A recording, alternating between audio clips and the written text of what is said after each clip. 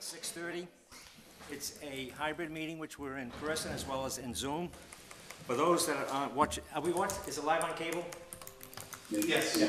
For those that are on cable and want to join via Zoom, I'll give you the meeting ID number, which is 834-7559-6773. Let me read that again. The meeting ID number is 834-7559-6373, and the passcode is 066630. Again, the passcode is 066630. My colleagues in the Board of Selectmen are meeting in person. Selectman Hall is present, as well as Dr. Z and Ken Pacheco. Could we all stand for the Pledge of Allegiance? To the flag of the United States of America, to the republic which stands, one nation, under God, indivisible, with liberty and justice for all.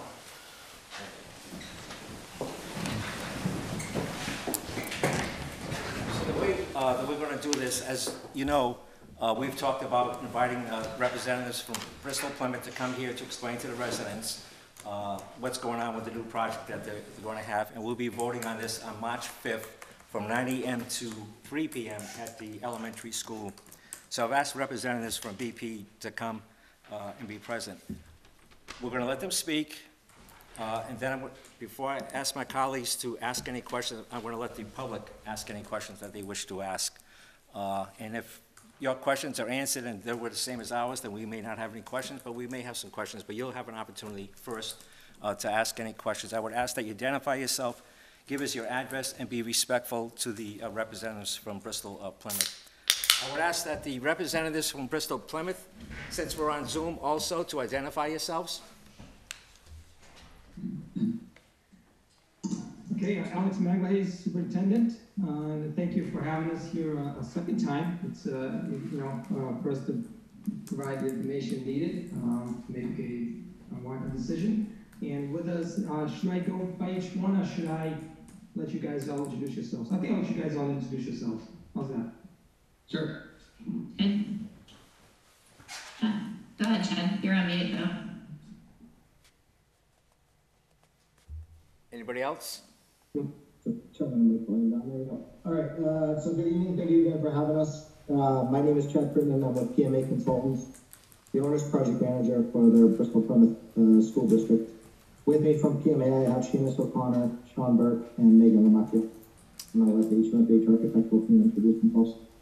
Thank you. Also Ed Duccio, representing the school committee from Dayton. Thank you. My video's not working, so. That's all right. Some of us know what you look like. Can everybody hear them? Are you able to hear the presentation? I saw one of these. If you could just speak a little louder when you're talking. So who's going to start? We just introduced the architects. So I have I'm Tina Stanislawski from HMFH Architects, and I also have Bobby Williams with me as well to present tonight. Okay, thank you. Yeah. Also, and on the team is, I'm not sure if she's on there, is Nadine Rose, our business administrator, yes, as well as Margaret McLean from Unibank. The bonds person is also, in case there's questions regarding some finances. Thank you. I would just ask that as each person speaks to identify themselves. So who wants to start the program? Did everybody see my screen? Yes, we can. Yes. Great. You can. So I can kick it off. This is Chad Pritton with PMA Consultants. So again, thank you all for joining us this evening. I'll run through some information about the project, and then we can open it up to questions and discussion afterwards. So a quick overview of the agenda. We're going to talk about where we are and how we got here. We'll talk a bit about the existing facility. We'll talk about the MSBA process a little, and then the design, the schedule, cost information, and some voting information. I'm hearing an echo while somebody else is speaking. Yeah, Ed Dutra, you have a lot of feedback. Can we mute? Yeah, you try to mute him and he keeps unmuting. We're going to mute you, Ed. I'm coming. All right, there we go. All All right, I think the background noise is cleared up a bit. So let's talk Thank you. a moment about the road so far and project milestones. So this effort dates back over 2 years now. PMA joined the team back in 2019, and then in 2020, HOFH came on board. Throughout 2020, 2021, we were in the feasibility study of the Massachusetts School Building Authority's program. So 3 major steps there. The feasibility consists of 2 submissions to the state, the preliminary design program, which is a collection of all the options. We looked at over 2 different study options. Then the next step we submit to the state is called the preferred schematic report, and that's when you identify the preferred solution. We submit it again to the state once it's been approved by the school building committee and the school committee. And then once the state's board agrees that that is the most economical and most beneficial solution to move forward, they invite us to proceed in the schematic design. So that happened early last year, and we were in schematic design for most of last year.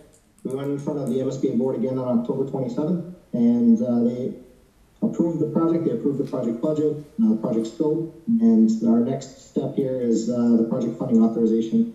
And we have a vote upcoming scheduled for March 5th, which brings us here tonight.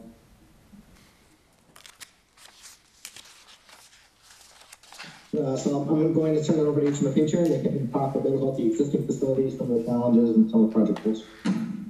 Great, thanks, Chad. So this is Tina Stanislawski taking over for Chad from HMFH. So why are we here?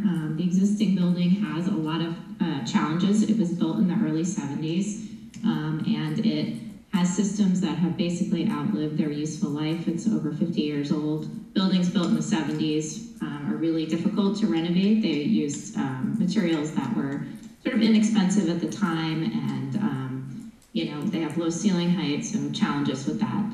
Anyway, so the building has energy efficiency challenges. There's hazardous materials in it like asbestos. The systems, the mechanical, electrical, plumbing are all outdated and failing. The exterior envelope is failing. But the real concern that the school has is that they're out of space. So when the building was built in the 70s, it was built for a population of about 700 students, and they have almost double that in the building today. Some of the other challenges that they face, the codes that it was built under didn't include the accessibility ADA code, structural codes, seismic codes. But really, the challenge that they have right now is that they have the need for more space. And next. So you can see some of the photos here. The finishes are failing, the floors are cracking. You can see the sinks are not accessible. There's issues with the envelope. The doors are old and leaking energy.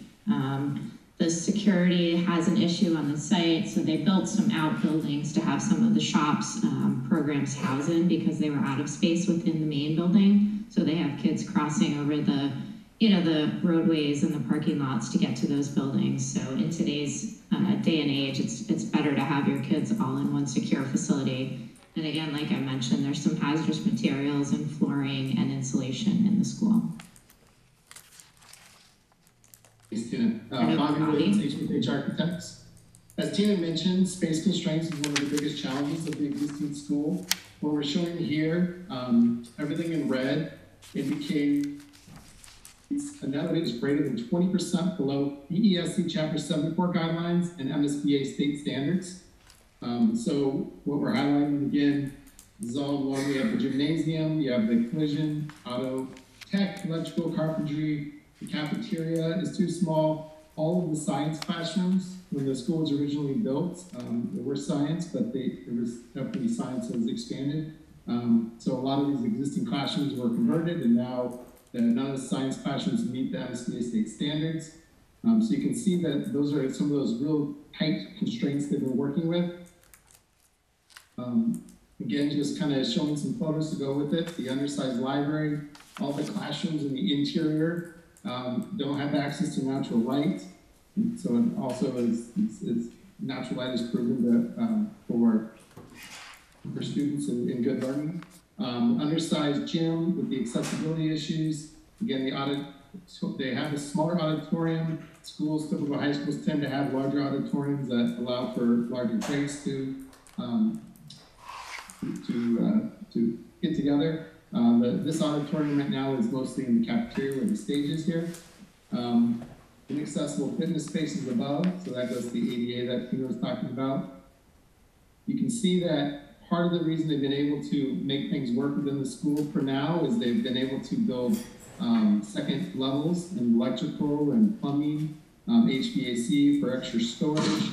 So they have made great use of their existing space, but you can see with all the equipment, having up to 40 students in these classrooms can be very challenging, and it's definitely a lot of work for the teachers to make sure they maintain that safe environment for those students. Some of the larger machine programs like CAD/CAM, again, just showing the infrastructure and the amount of space limitations they have currently. This is the culinary, graphics, some metal fab. So again, this is just really talking to that space constraint issue within the current school.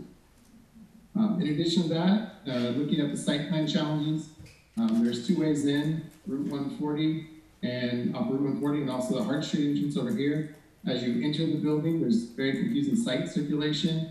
Right now, the buses and the parents have to go in the back, in between the outbuildings and the existing. You can see you're going right by the receiving area. This is the first thing you see when you approach the building. That's right next door to the culinary entrance. As you come around to the front, then you finally are made aware of the presence of the school. So that's a big challenge. There's some wet areas within the school, so there's definitely challenges within the site. And again, trying to find ways for those public-facing programs that are so important to the school and to the community to be able to provide those services. There's just really poor signage and visibility for those.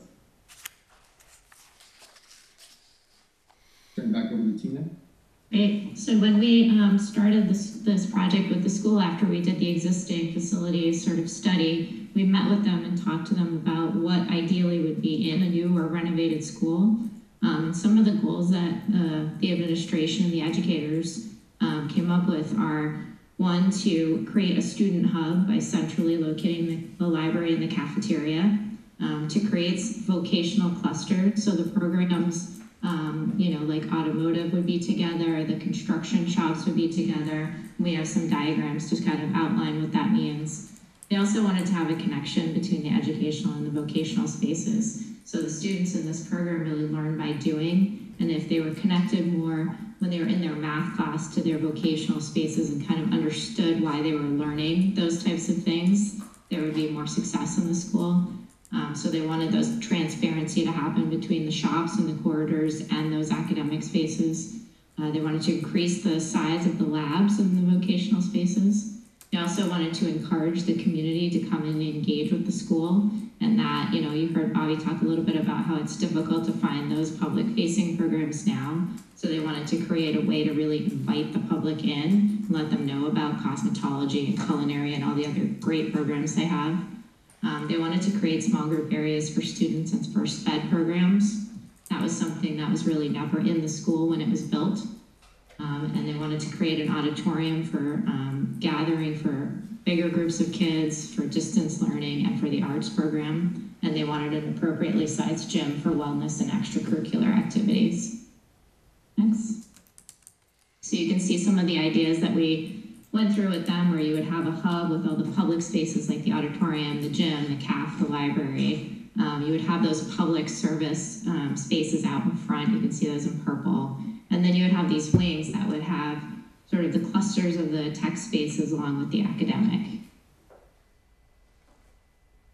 So these are some of the vocational clusters that we talked about. The service cluster would have things like culinary, cosmetology, graphics, marketing, and childcare, all public access spaces together. And you can read some of the other ones. There'd be a manufacturing and engineering cluster, a construction cluster, a transportation cluster, a health cluster, and a business cluster. And then there would be an appropriate separation of public versus private spaces in the new school so that they could invite the public into an event in a gym or the CAF, and they wouldn't necessarily have access to all of the academic spaces within the school. And so this is sort of a snapshot of the MSBA spreadsheet where we build the sizes of the different programs. And this is in here to let you know that the school is really designed in a way that creates equity across the state. So MSBA sort of tells us what size things like the gymnasium should be in a school with this many students, how many classrooms they should have, what size those classrooms are. And then the DESE tells us what the minimum sizes are for the vocational programs. So it's all very prescribed process that we go through to right size every space in the building. This is just to let you know that we're not overbuilding, we're right sizing every space in the new building. So now I want to give a little bit of an overview of the next part of the feasibility study. This is when we really start to investigate options. As part of the MSBA program, we have to first start with a base repair option. This is the option where we look at no educational upgrades in school. It's purely bringing it up to code, fixing all those units that Tina was mentioning in the beginning, and really just bringing an existing building back to code.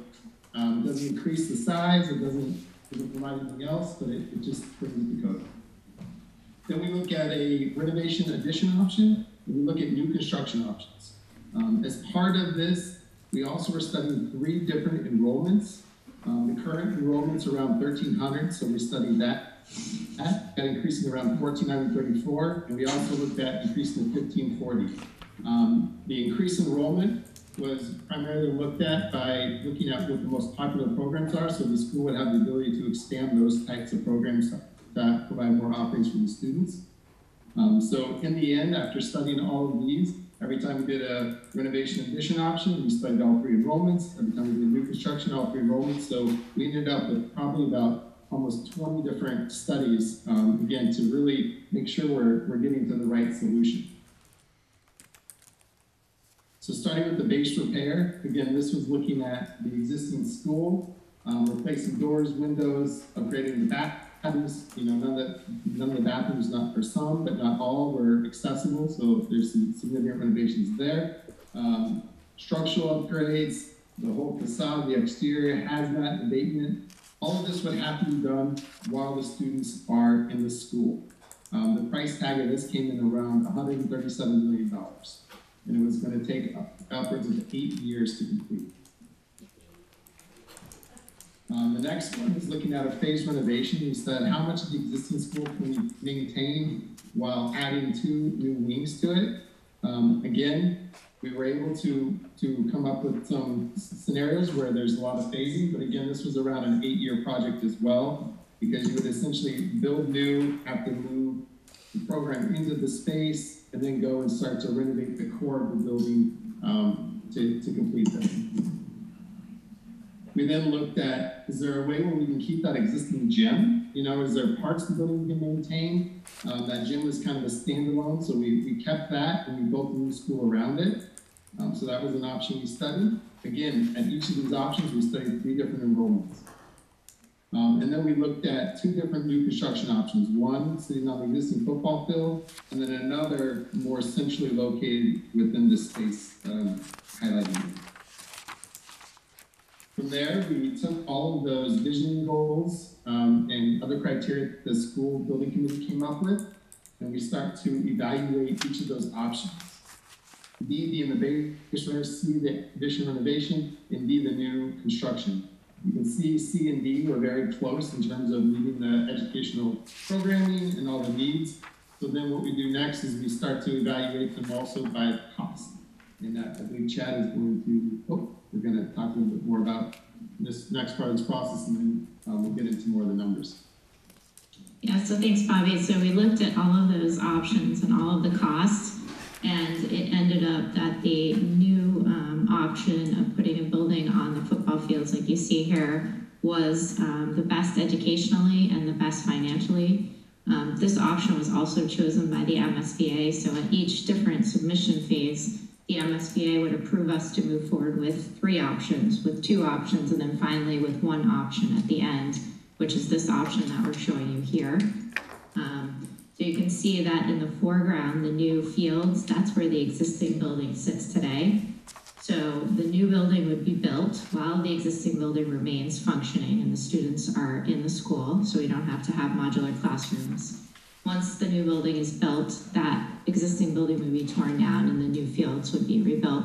You can see that we're keeping some of the roadways that are existing. We're keeping the 2 entrances to the site and a lot of the existing parking to try to minimize costs. Next. So here's the new site plan in a little bit more detail. You can see that out in front of the new school, we're putting in a new football field and running track along Route 24. We are providing a loop road all the way around the new school for safety and security. This layout on the site will allow for buses to come in one of the entrances and drop off students and loop out. And it'll also allow for parents to come in on the other entrance and drop off kids and loop out. So we're hoping to segregate those 2 different types of drop off and pickup sequences. You can see that there's outdoor workspace along the wooded edge at the top of the screen. Those are all the automotive and construction shops that have outdoor work areas. So they're going to have secure areas in the back of the school to do that work outside that they need, and also to keep the site sort of clutter-free. Okay, and go on to the next. And we have some floor plans of the new facility, and the colors represent the different clusters that we were talking about for the vocational. The purple is the service cluster. So when you come in off of Route 140, you'll see culinary, cosmetology, graphics, and then the early childhood education. So there'll be visitor parking there and really clear signage. If you're coming to the site for one of those programs, you'll know exactly where you're going. The green is the administration, and that's adjacent to the main entrance for the students. They'll come in the front of the building there.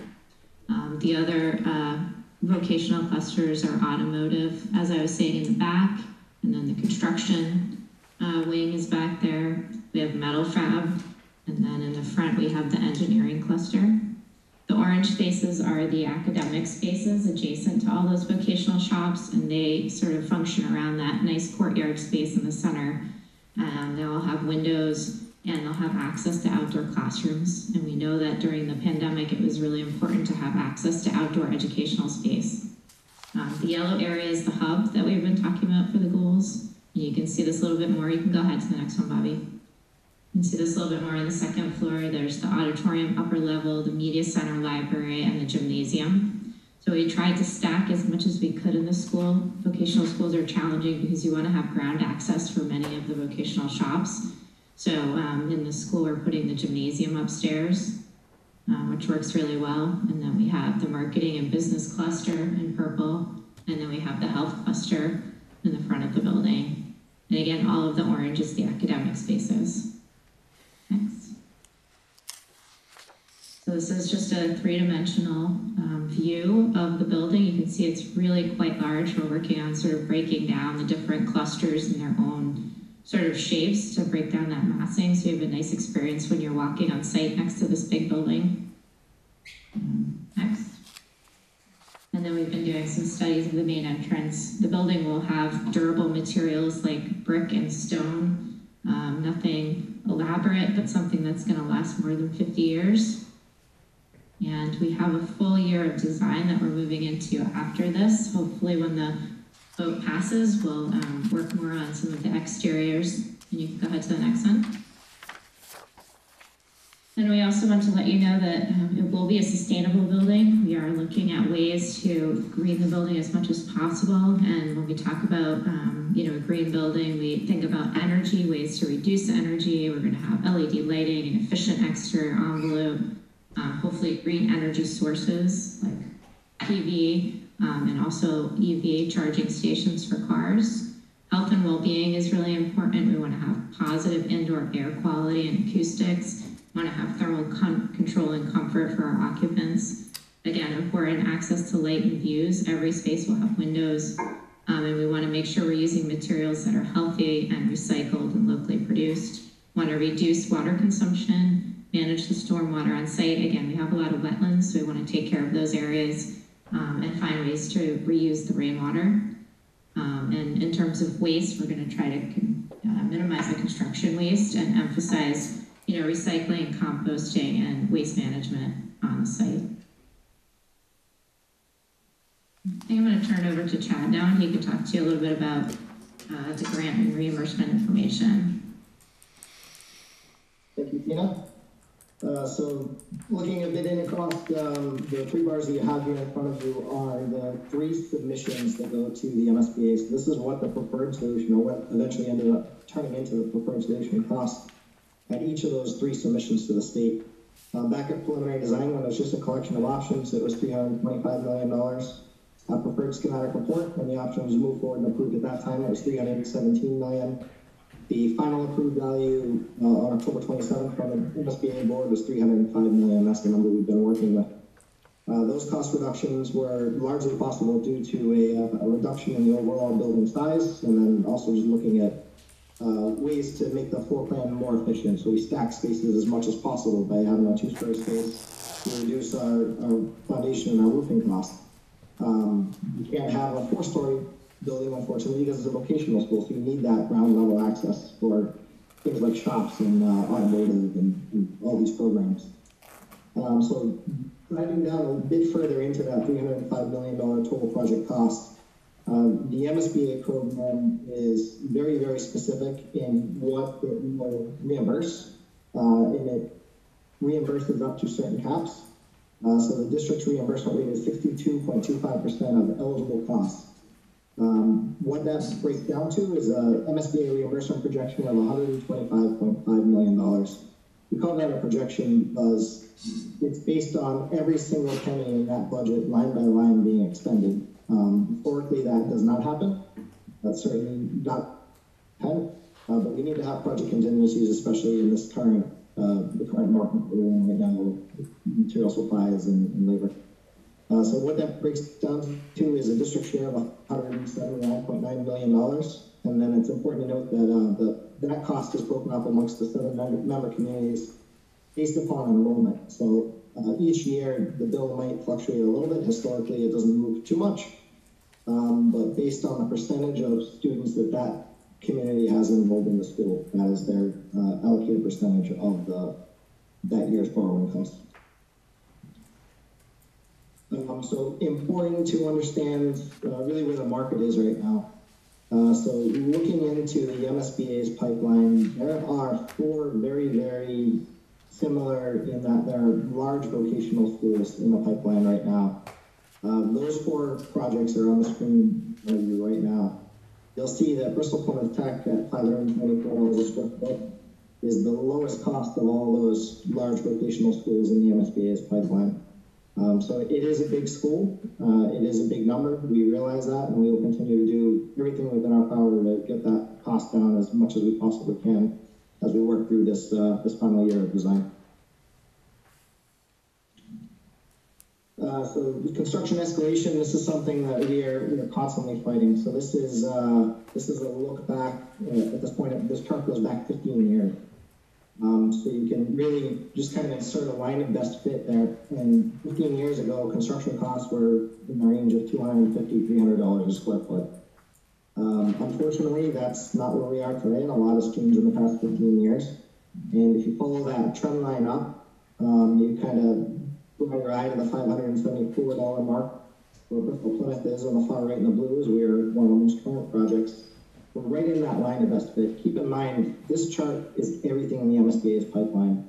This includes elementary schools. It includes schools that might not have a large site or parking requirements, or maybe they don't have an existing building to abate and demolish. So we're lumped in on a cost per square foot with all these other projects that might not have as many challenges. And honestly, some of them might have even greater challenges.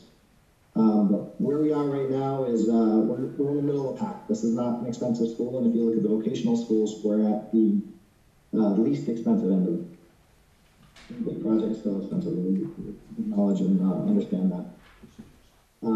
So the next step for us, once we have that MSBA board approval, is we gear up for this vote that's about to happen on March 5th. Part of that involves developing a very detailed project cash flow. So we take the project schedule to the next level to look at when we're going to have major expenditures for things like steel or mechanical units arriving on site in order to support that schedule.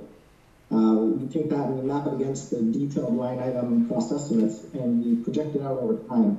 Not only are we doing that on a month-by-month basis, but we're also looking at what is potentially eligible for MSBA reimbursement and when the district might expect to see an MSBA reimbursement. They do reimburse on a monthly basis as costs are expended. This is very, very important because it helps us inform what the district's borrowing needs are at any point in time. The district does not need to borrow the full $305 million. They only need to borrow the amount of money that they need to support the construction schedule and project cash flow needs. So this information is provided to the district's financial advisors, and they pull together a borrowing plan, which is represented by the next slide, and hopefully this is familiar information. So tax impact projection, this is something we touched on last time we met with the Dayton community. So no change from that time, we're still holding the same numbers. So the FY 2021 single family home, the average value in Dayton is $351,069. On that average single family home, you can expect a quarterly tax impact of $60.29. So that's an annual tax impact of $241.14. This is based upon the FY 2021 student enrollment of EP. So subject to very minor fluctuations, but this should give you a sense of what to expect as far as cost go for this project. So on to project schedule and next steps. Very, very big picture. March 5th, we have the vote. If the funding is authorized to move the project forward, we have roughly 1 year of design. And then we move into the procurement phase. So pre-qualifications could begin as soon as the end of this year, and then final contract awards next spring. That times out for a phase 1 construction schedule, beginning right around July of next year. And the overall construction duration of 3 years for the main building.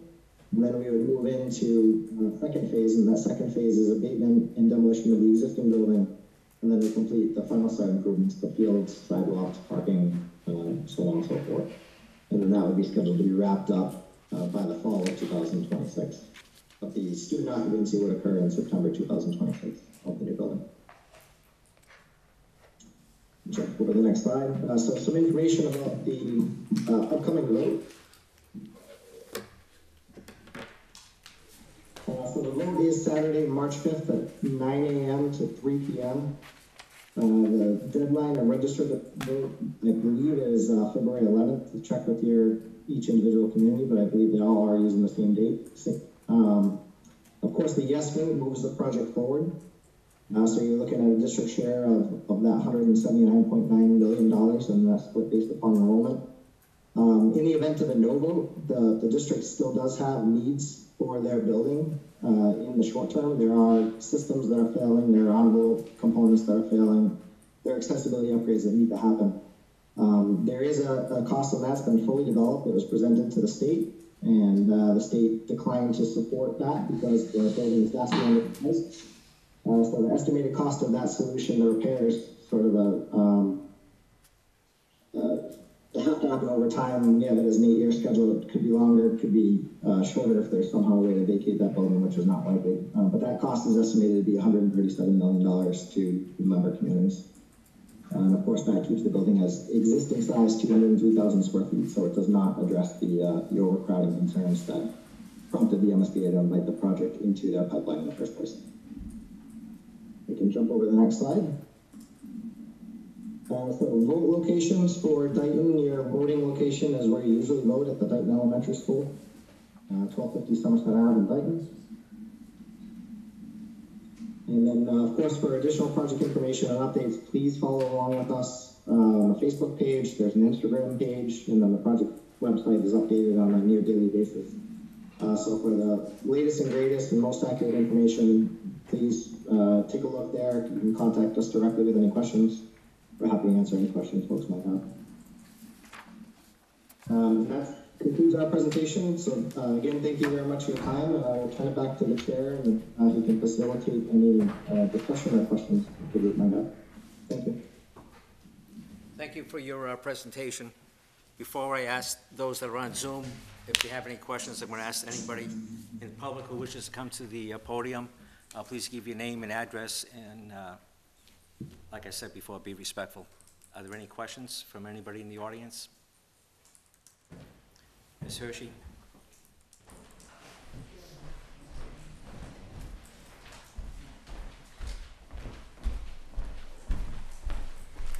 Good evening. My name is Jessica Hershey of address 2440 Chestnut Street here in Dayton. And I want to thank BP for this presentation. I think it was very well done. And it clearly, speaks to the detail, like that the district already does such a fantastic job, like with their education. My husband and I, we have a freshman at BP, and we can't say enough about the school and the program. We're very thrilled about the idea of this project ourselves. Just a couple of questions for clarification. I was hoping that you could explain how the voting is working. My understanding is that it's an aggregate vote, which would mean that it isn't based only on how Dayton votes, whether or not Dayton passes it on our town's behalf, but that all of the votes would be combined with all of the other sending towns. So there's that question. And then my other question is if you could just clarify that if it's a yes vote, that Dayton would have their percentage of the 179 million, I believe, that would be after the MSBA, has their components of it. And if it's a no vote, that we would still have a component of the $137 million, if I believe, for repairing the building, regardless. Did you hear those questions? We did, yeah. Alex, do you want me to take both of those? Yes, Captain. Sorry, I was on mute. No problem. So the first question, how the vote works. So yes, you are correct. It is a combined total across all 7 member communities. So simple majority, when you add up all those 7 communities' votes together, would mean the project moves forward. The yes vote means it moves forward, and then a no vote, of course, means that at this phase we're stopped. The second part of that question, a yes vote, you are correct, would mean that the district is authorized to borrow their share of the project cost, estimated at $179 million, and that Dayton would be responsible for repayment of the principal and interest borrowing costs of that amount on an annual basis. And a no vote, you're also correct, the building absolutely needs repairs, it needs maintenance. The estimated cost is $137 million, if not next year or the year after. It's not going to last forever before that cost becomes very real, and unfortunately that cost, as we saw with escalation, was increased on an annual basis. Great questions, thank you. Okay, thank you. So regardless, Dayton would be contributing some money within the upcoming years, and those choices are either putting money at an old building or putting money towards a new building. That's correct. Okay, thank you. Are there any other questions from? That's good. You want to come up, please? Just give your name and address. Yes, sir. Good evening. Thank you very much. My name is Paul Reynolds of 725 Main Street. I am the father of 3 young children who I frankly hope get into BP. I've heard consistently fantastic things about the quality of education there. However, if they don't get into BP, then I want to ensure that they still have access to a quality education. And that can only be secured if large expenditures in major projects such as this one are done equitably and responsibly. And I feel that that can only occur if we have a frank discussion about what are genuine, authentic needs of the schools and what is something that would just frankly be nice to have. One of the things that I heard earlier in the presentation was that the school was originally built for approximately 700 students. However, several of the shops have built new levels and outbuildings and some other things. So when we talk about the capacity increase, since there has been some kind of pressure valve building, so to speak, to take off some of the overcrowding, it doesn't necessarily seem like the increased capacity is truly an apples to apples comparison. Another issue that I wanted to discuss was that I believe it's very important to differentiate wants from needs when we're talking about major programs. And when I hear things such as, I copied from the slide, to encourage community engagement with an inviting facility, or to install EV chargers in front of the school. When we're talking about a long-term project that's going to have a lasting fiscal impact on the health of our communities, especially in the wake of the requirements of the other schools in our districts, when you look at all of the students that are in the combined district, BP only is able to accept, obviously, a minority of the students that attend. And so one question that I would have would be, to what extent were the expenditure needs of the other schools in the district considered when formulating this proposal? Because I want to make sure that this is done equitably and that the students that don't go to BP still have access to a quality education and a quality facility. Additionally, a question that I had was, of the amount of money that is being financed, and perhaps this would be a good question for the representative from Unibank, what would be the interest expense long-term for that financed capital, and is that included in that $305 million figure? Who wants to respond? That's quite the handle, but I think I'm going to turn it over first to Unibank. Is Margaret on there and explain kind of the borrowing? Yeah, I'm here. Okay. So to answer your question, no, the $305 million is just the total principal cost. It does not include any interest on the borrowing. Projected interest varies over the life of the issue, 30 years. So the average rate that we used, you see the borrowing is split out into two schedules, one being the bulk of it up front in the earlier years to take advantage of the interest rates. And then the last piece will come in after the final MSB audit, so it'll include the district's final share so that you don't overborrow. Average coupon was about 372 on the first issue, 375 on the second issue.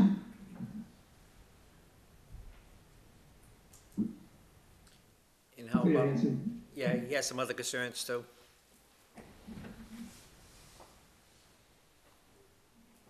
Okay. Someone want to respond to his other concerns?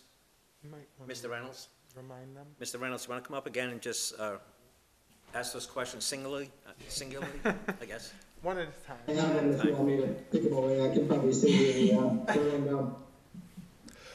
Yes, just to restate that when we consider the scope of the project and some of the things that are being proposed, some of them, certainly there are authentic needs that the school has, as do many in the district.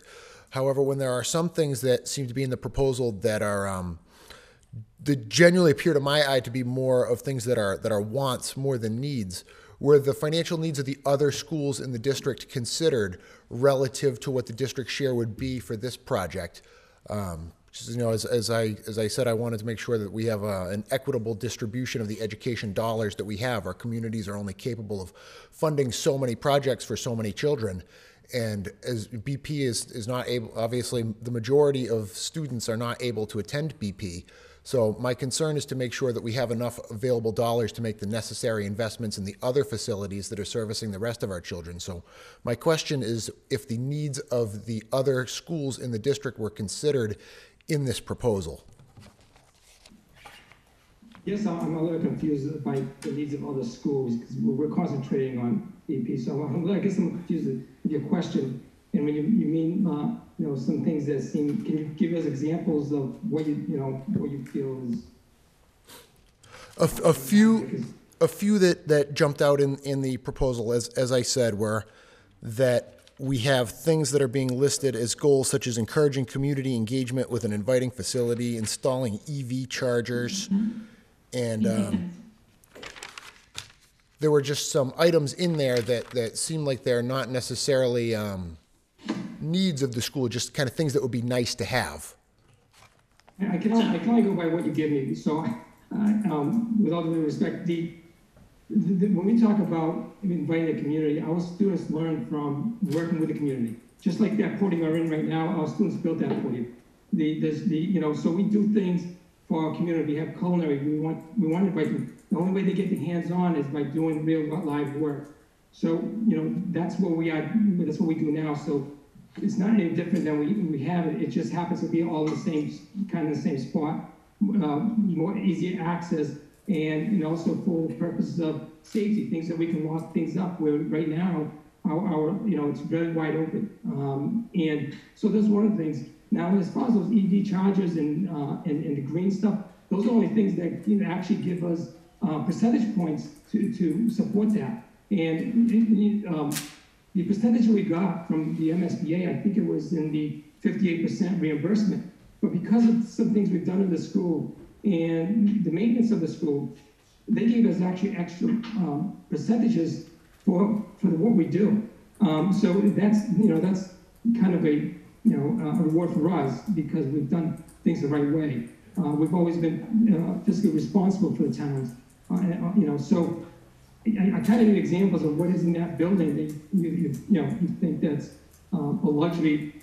Besides, yes, it's a new building and an updated facility. But as we go into the 21st century with our vocational schools, the equipment is changing, and so it's not easy to change with the shops that we have now.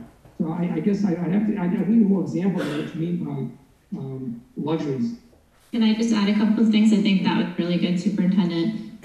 Some of the things you heard me talking about that you just reiterated there, if you're going to plan a new school, if that's the direction that the MSBA is sending us and they're saying this is the option that we think is, responsible fiscally and educationally, then you want to take time and plan that school for the future. So some of the things I was saying, we sat down and met with the educators and we met with the students and the community, and we understood what would be an ideal school for you in the future. If we're going to spend this money, if we're going to invest, what can we do to plan that school in a way that it'll be good for the next more than 50 years so we don't have to do this again.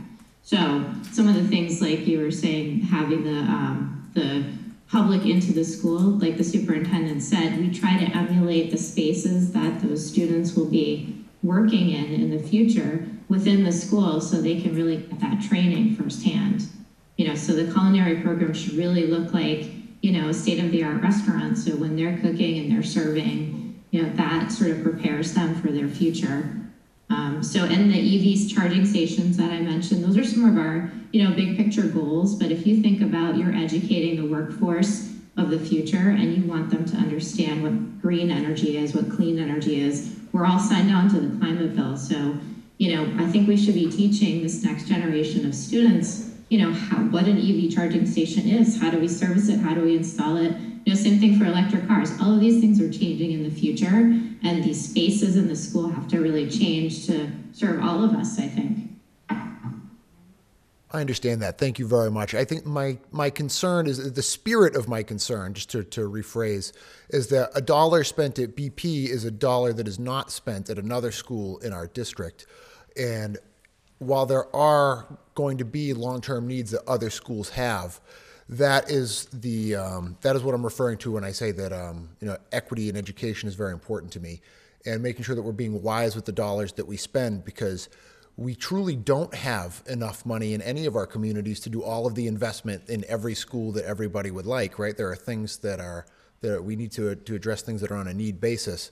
And that was the concern that I wanted to raise, is that it seemed that with constructing a new facility, that there are things that are not quite as much on the needs side that I just get worried are going to be contributing to those funds not being available for other schools that do also have authentic needs in the future. This was an opportunity, and we apply for every grant possible. That's why we've always been charging our district's minimum contribution. We apply for every grant we can. We buy our materials, our equipment for every with grant money. This was an opportunity for us to apply. Now, I have no control when MSBA decided to take us on, to give us this $125 million grant opportunity for a facility. It could have been down a couple of years ago. I don't know if that was a good time. It could be 5 years from now. I don't know if that's going to be a good time. So I just applied for these grants. The opportunities here that we have $125 million to. So when we say $305 million technically it's not $305 million. It's a $305 million project, building that you're going to get for $180 million, right? And again, I don't want to demise the amount of money. It's a lot of money, but you know what I'm saying is this is an opportunity we're here because we've got a huge grant to build a facility, and that's why we're here. Thank you. Anybody else in the audience that wishes to speak? Just identify yourself, give us your address. Hello, Bill Moore, Smith Street in Dayton. I'd like to take exception to the last statement that you just made. Grant money is our money. This project costs $300 million. It does not cost $180 million. And as was mentioned earlier, we are not even counting the interest on this debt. With the interest on this debt, the $180 million comes close to $300 million. What my friend was trying to say is that if we were to build a similar school here in Dayton, we belong to Dayton Rehoboth School District, and I believe we have approximately 300 high school students. So if we were to try to build a similar school for our high school students, and Dayton Rehoboth School District needs upgrading just like everyone else, we'd be this project is a 5% increase on our taxes, 5% on pretty much all the communities around here. So if we were to build a similar school for Dayton Rehoboth, we'd have to add an additional 15%. I don't think the costs of this project have been thought of in terms of the impact to the communities around us, or the communities that are part of this project. A couple questions I would have. So can you answer the question of, am I correct that there are about 1,331 students currently enrolled at Bristol Plymouth? True or false? There's about 1,300 students enrolled at BP, yes. And this project is going to be 1,434 students, correct? That's the NSBA more into this form, yes. So that is a net raise of about 100 students. Do you aware of how long the waiting list is to get into BP? The waiting list? Yes. How long? How many kids want to get into the school? We had, our last check, we had roughly about 120 students still on the waiting list. I believe I've heard the statement before that about 750 students applied last year. Is that correct? That's correct. So this is what happens. So we take in roughly, depending on where our grades are as far as the seniors, because they all kind of mix in the shops. We take about 350, 360 students per year. There's about 700 applicants, but like any other, just because you've got applicants, that's 700 applicants. They're not necessarily people that all want to be there. They apply. There's some that don't want to be there, and then there's some when we call them back, they don't want to come. And right now, to this day, we have about 120 students still on the waiting list that can possibly come in either into this year or even because we take them in up to sophomore year. And because once sophomore year starts, then we can't take them anymore because they lost time on it in that shop area. So right now, there's over 120. So I think there's a misconception. There's a 700 students waiting list. There's no 700. We do not have 700 students in the waiting list. I can guarantee you that. We have 700 applicants. I feel like we may be splitting hairs on definitions here or something, because my math says if you've got 700-ish students that apply and you only got 300-ish students that actually get in, that means you said no to about 400 kids, give or take. That's nowhere near the number you're claiming for a waiting list. So the follow-up question would be, is this $305 million going to eliminate the waiting list? As every student that wants to get into BP, they're going to get in there? Well, no, they're not going to. Not everybody's going to get it. No, I mean, the MSBA gave us an option to go 1,500 students. But we, 1,500 students, and that just is what to that, the price is high. If you had 1,500 students, it would have been higher. No, I'm talking about this project. This project is saying we're going to add 100 student capacity, and we're not going to eliminate the waiting list. So it's not really going to serve that many more students. And well, according to my numbers here, like I said, I have 100 students on the waiting list. I probably would. So next year, so when the school is built, you're going to promise that every student that wants to go there is going to be allowed in? No, I'm not promised that. No, that was my point. Okay. So we're not going to provide for significantly more students. Everything I've ever heard, even these fine people here tonight, is BP is a fabulous school. It does great. All the kids that graduate there are doing very well. So I would say you're one of the best schools right now. So I don't think building a bigger, fancier school is going to give these kids a better education, because they're already getting a great education. I'm also disappointed that there's a rebuild option, repair option that the towns were never given a chance to even explore. It seems to me that the goal from this group here was to get that state money. And that if any plan that didn't involve getting money from the state, you threw away. Because right now, we got $180 million coming from the towns, when in your project, your proposal, you actually show there is an option that you could have repaired the existing school for significantly less than that. According to your estimate that we haven't had any chance to debate, $137 million. I personally would guess we could probably get that number well down as well. So I'm disappointed. I'm sorry, that wasn't a question. It's more of a statement. I'm disappointed that we were not giving that opportunity. So thank you very much for your time. Anybody else in the audience that wishes to ask a question? If not, I'm going to ask if anybody on Zoom wishes to ask a question. Yes, I'm Rudy from Taunton. Ask your question, please. Yes, I'm not sure if this is pertaining to all the cities and towns, but I was wondering if this is approved, when would it start to increase our real estate tax? Can someone answer that question, please? Chad, is that something for you?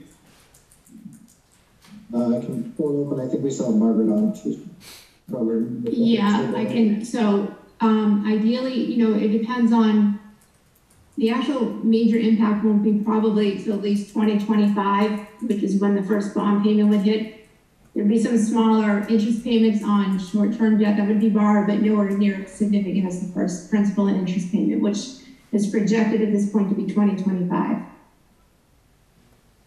Okay, and am I to understand that once the increase does occur, is that for 30 years or not? Yeah, it's for 30 years. Is there some type of mechanism in place that would track the fluctuation of property valuation, or is that up to each individual city and town?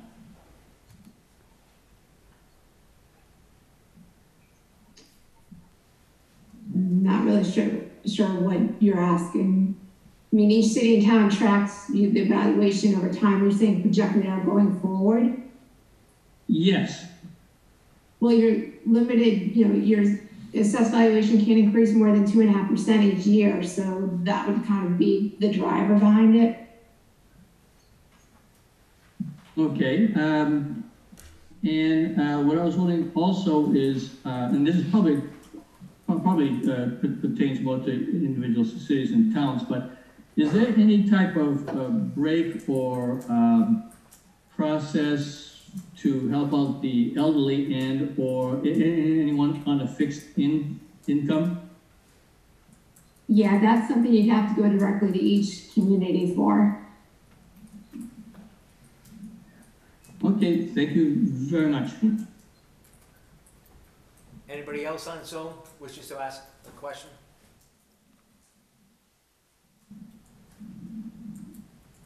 You could. You just had a gentleman. Is there someone? Who wishes to ask a question, please? Like James DuPont would like to ask a question. I'm not sure, is my audio there? We can hear you. All right, just to identify myself for the record, my name is James DuPont. I reside at 118 Elm Street East in Rainham. I served on the Bridgewater Rainham Regional School Committee for 18 years and the selectman in the town of Rainham for 9. I had the dubious dubious distinction of serving 1 year on both boards. There was a question asked earlier about needs of other schools, and I think that's an appropriate question. But I have to say, as someone who was a selectman for a period of time and a regional school committee member, that the educational needs of Rainham and Bridgewater were very similar to how being met the same way that Dighton and Rehoboth meet them, that they were met through the Bridgewater Rainham Regional School Committee, not the Board of Selectmen. But it's a fair question to ask, and my experience was, and I'll yield to the superintendent on this one, but in my years at Bridgewater Rainham, we had very close coordination with Bristol Plymouth, particularly in the subject that another gentleman brought up about placements. There was always a waiting list. There was a waiting list the day it opened. There will always be a waiting list. There is, there's just too much demand for it, whereas, and because it's basically a selective process of admission to Bristol Plymouth, unlike Dighton, Rehoboth, or Bridgewater Rainham, at the academic high schools, you show up and you're there, and the school has to deal with you. Vocational education is not structured that way. You have a set number of placements that your town is allowed, and each town, Rainham was as guilty of it as Dighton is.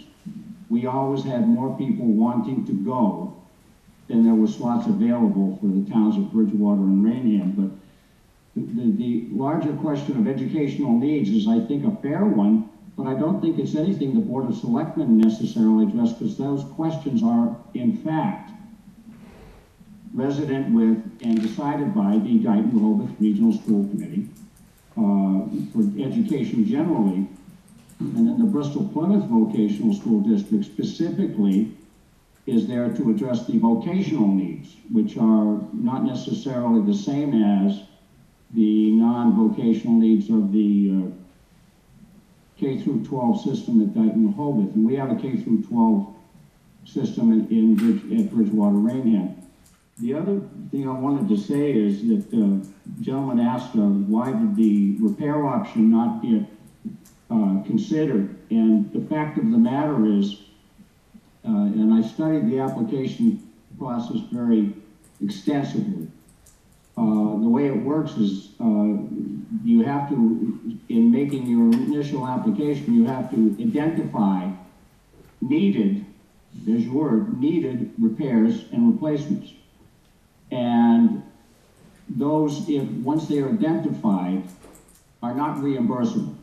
So that if you ask why that wasn't presented, MSBA does not cover repair costs.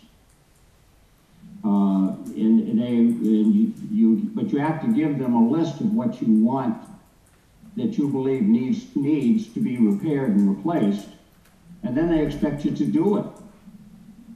And if you don't do it, whether you're Bridgewater Rainham, Dighton Rehoboth, or Bristol Plymouth, they can withhold state aid to your city, to your member town. So the repair option was not presented for debt exclusion because it's not eligible for debt exclusion, and it's not eligible for reimbursement. So I'm not sure if that addresses the gentleman's question, but the debt exclusion applies to capital improvement, not repair. But if you do once you identify the repairs and you put them into a larger capital project, those repairs are then eligible for the same reimbursement as the larger project. So the question is, would you rather pay the $134 million in repairs 100% from local taxes, or would you rather have them subsidized 40%? So, but I want to thank the chairman and the superintendent, who's been very helpful to me in getting information, and thank you as well for your time. Is there anybody else on Zoom that wishes to ask a question?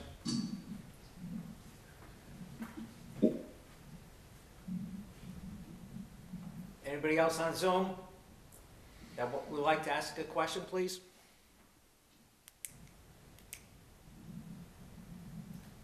If I could add one thing to what the gentleman just said, I'd like to. Sorry, a moment. Yes. Along that same vein of thought of addressing other district needs, so this is something that is actively ongoing. Over in Bridgewater, the Mitchell School is under construction now through the MSBA. Middleborough High School just recently opened under an MSBA project. The Taunton Mulcahy School is very recent, another MSBA project. In Berkeley, the community school was invited into the pipeline, so hopefully they'll have a project that's funded by the MSBA shortly.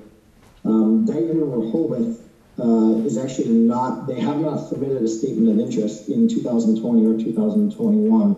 That period's closed, but that would be the mechanism to get into that MSBA pipeline is the SOI submission. So there's an opportunity there.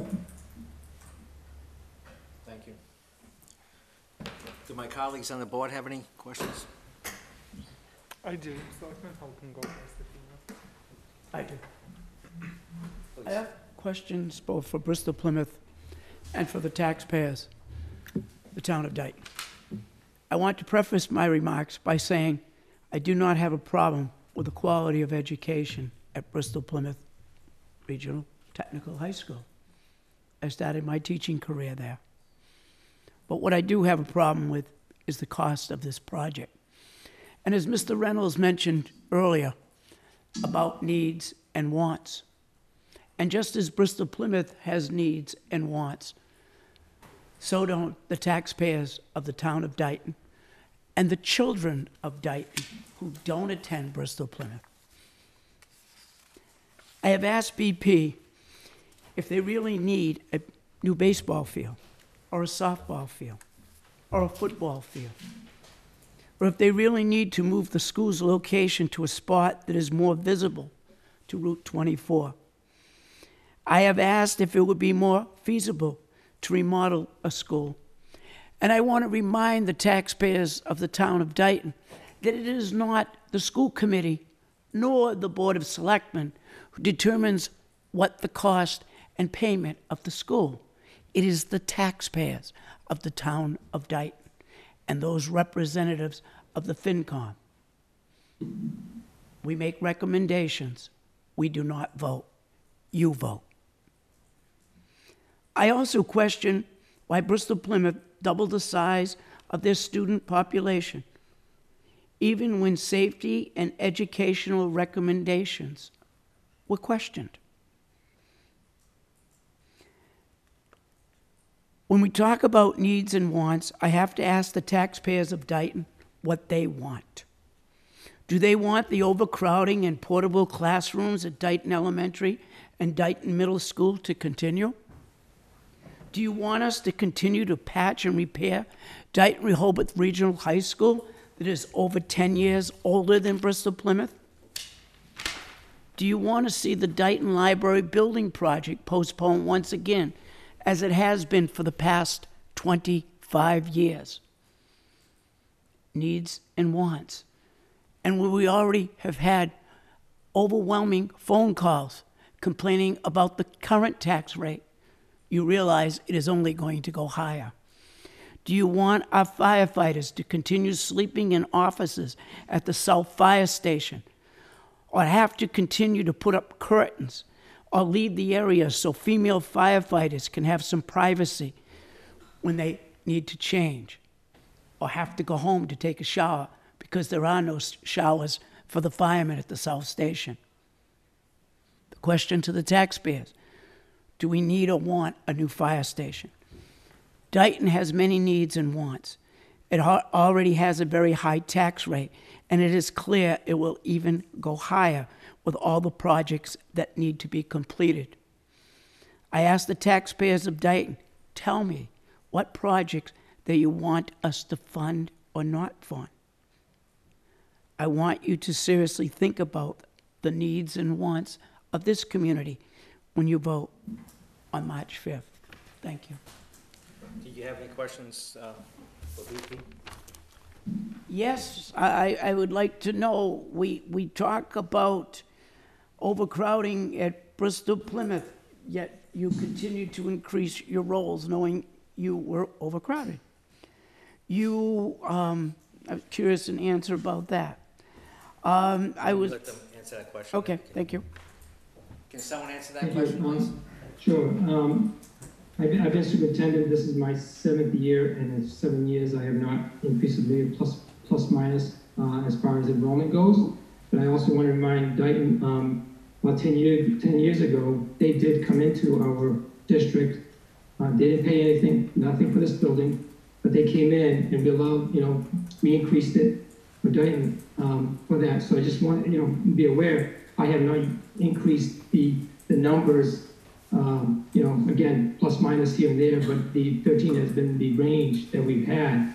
And accepting Dayton and Rehoboth at the time, coming in, after the building was already paid for, this whole building, for the last 10 years, I think it's been a good deal, and it allowed your students to come into our, and we're very happy with Dayton, happy with Rehoboth, and we're very happy with our relationship now in our town. But I just want to remind you, those numbers haven't increased since I've been there.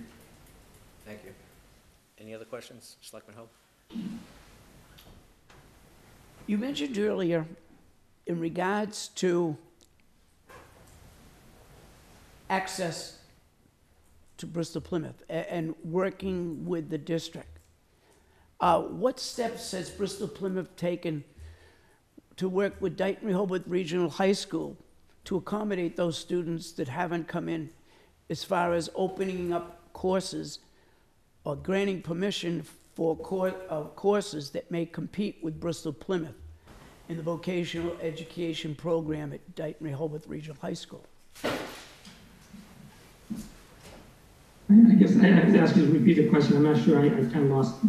It is my understanding that schools in the district cannot have programs in the vocational technical area that compete with Bristol Plymouth. But it's also my understanding that agreements can be made, developing a spirit of cooperation between the two districts. My question to you is, what has been accomplished in taking care of the needs or helping Dayton Rehoboth Regional High School create programs to meet vocational needs of students that can't get into BP, keeping in mind that there are certain waivers that can be granted by BP for those students, or at least for that school, to have programs that compete with BP. What steps has BP made working with the administration of Dayton Rehoboth Regional High School to grant waivers and to work with Dayton Rehoboth to meet the needs of those students who applied there but didn't get in?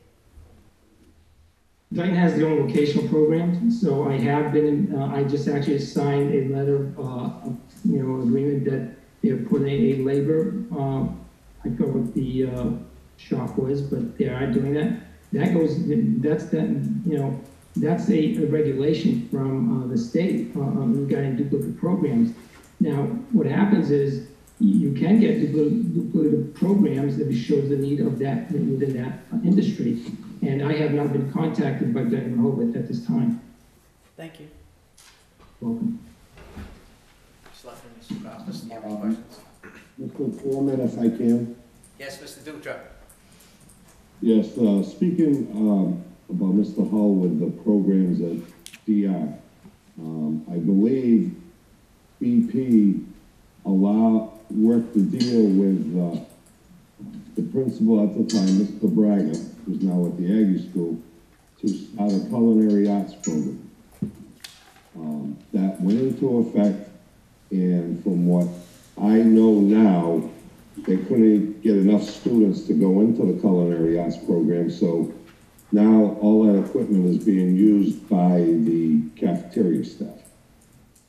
So I believe BP has worked with DR to increase or try to help them increase a vocational type program, but it doesn't seem to be accepted as well as students going to BP, where they have over 13 shops, maybe more.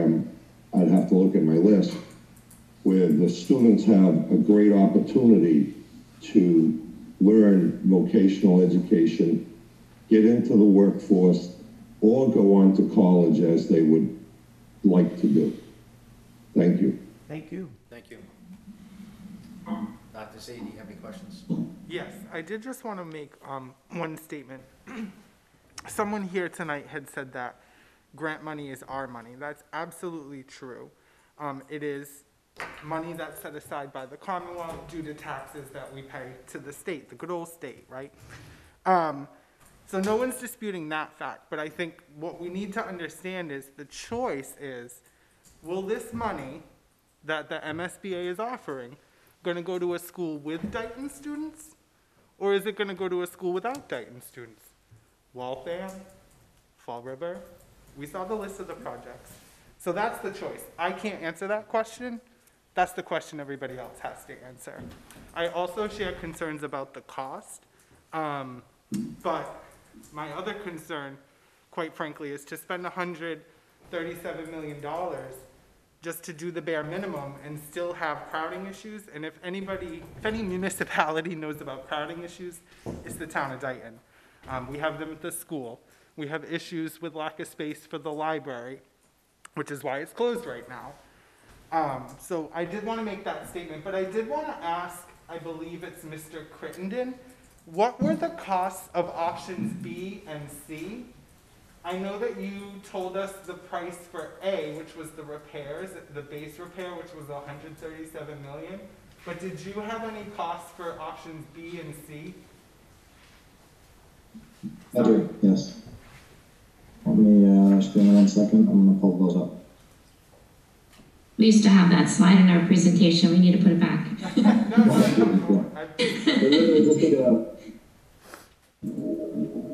gonna pull the old presentation up. May still be on the website. Yeah, it probably is. In short, there were more of them. My other question while The new construction option chosen was the most cost efficient option. It's loading right now. It's loading. It's fine. Okay. A lot of that too is because the new construction option is the quickest to build.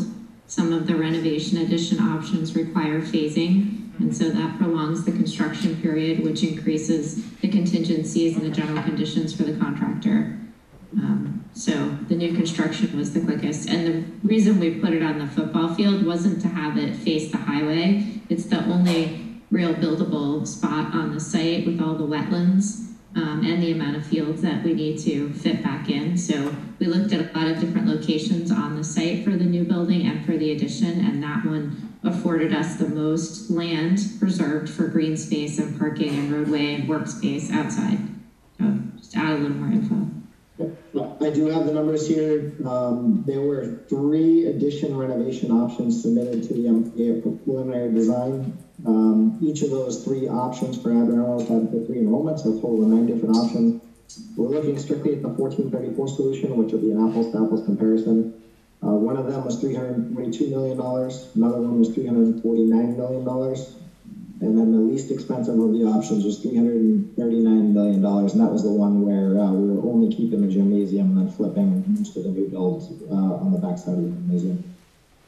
So 339 was the lowest cost of the 3 ad renos, and we're at 305 for new construction. Thank you.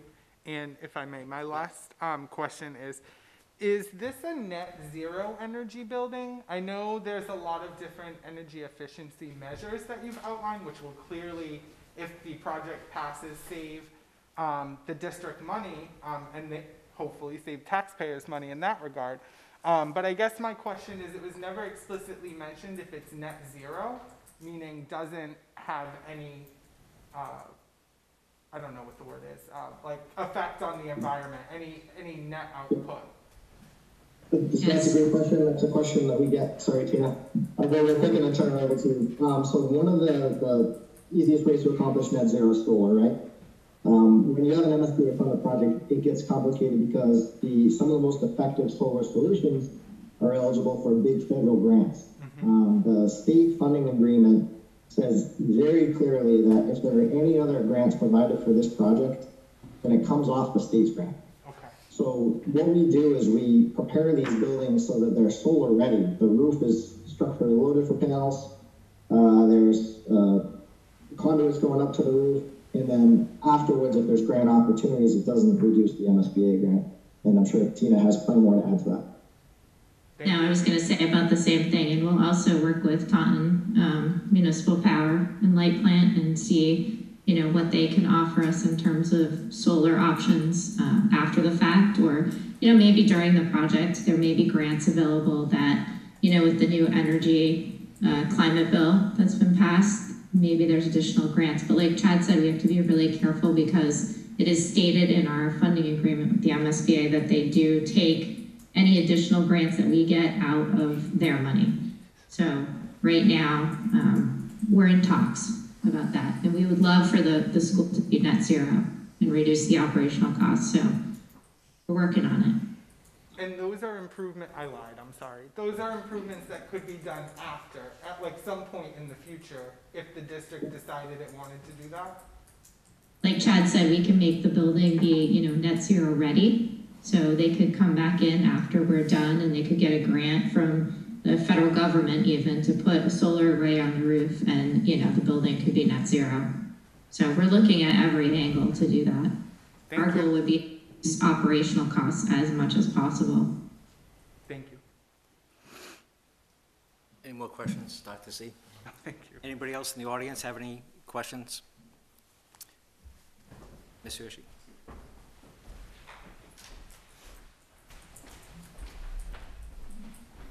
Jessica Hershey of Chestnut Street. It's more of a comment, possibly for the taxpayers of Dayton. I really would just like to remind the taxpayers of Dayton that, I share your concerns with the infrastructure in our own town, in our own schools. In addition to our freshmen, we have a sixth grader who was who lived in the modular units for a little bit of time before COVID. So I absolutely understand that, and we share that concern. As we heard in the presentation, that Dayton Rehoboth has not submitted any plans or requests, from MSBA, for any changes to infrastructure, in several years. That responsibility comes from our superintendent. It comes from our school committee to present to the town, and that has not been done. There are no plans at all submitted from our school committee to the town. And so if we're holding out our funds, for hopes that our schools are going to be improved, that is much needed. It is years and years in the making. And unfortunately, we haven't seen that commitment from the school committee or our superintendent. He's retiring. Let's hope that the new one coming in does something about it. But I just want to remind the taxpayers that there is nothing waiting in the wings as far as improvements to our school. This is a fantastic opportunity for our students. Thank you. Thank you, Ms. Hershey. Thank you. Are there any other questions on anybody that's on Zoom? If not, I want to thank the representatives from BP for giving us this presentation. I think you did a fantastic job to explain to our residents. We have to make that decision as to how it's going to impact us, so we'll have a vote on March 5th, and we'll see how that goes. So thank you very much for participating. Yeah, thank you. Thank you. Thanks for having us. Thank you. So we do have another selectmen's meeting coming this Wednesday at 6 o'clock. We have executive session at 5 o'clock. Public won't be allowed to come in, but at 6 o'clock we'll begin our regular selectmen's meeting. So I want to thank everybody for coming and participating. And on March 5th, we have a very important, difficult decision to make. So thank you. Thank you. I'll entertain a motion to adjourn. So moved. Second? All those in favor say aye. Selectman Hull? Aye. Dr. Z? Aye. And Campuchico is an aye. Thank you very much again. Thank you.